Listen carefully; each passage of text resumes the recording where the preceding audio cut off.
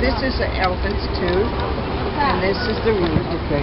They have 4 at a time, but they have 6 sets during their lifetime because they eat a lot of heavy stuff like wood. When in the wild, they have to get through forests, and when they eat it, it wears down, and another set comes in. So at the end of the 6th set, when they're about 60 or 70, they kind of don't make it. They stop. And this shows the inside of Alice's mouth. Those are her teeth in there. Thank you. And that's how many teeth they would have on the bottom. Because that would be her teeth. This is a footprint from one of our elephants. I'm not sure which one. I think Alice. And it just shows how big their footprint will be. Mainly just stations in the summer.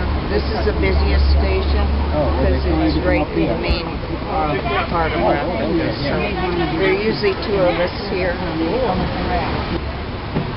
It's not real. But they wrap it around and they reach way up in the trees and get down things.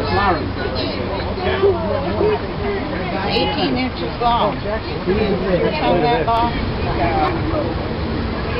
So the cards that she's passing out are to our Passport to the Wild program, which is at all 3 of our education stations. There's one on our Wetlands Trail, one in Africa, and one over in Tropical America. And guests can go to each of those stations, get their cards stamped, and at each one they'll learn about the animals in each of those regions.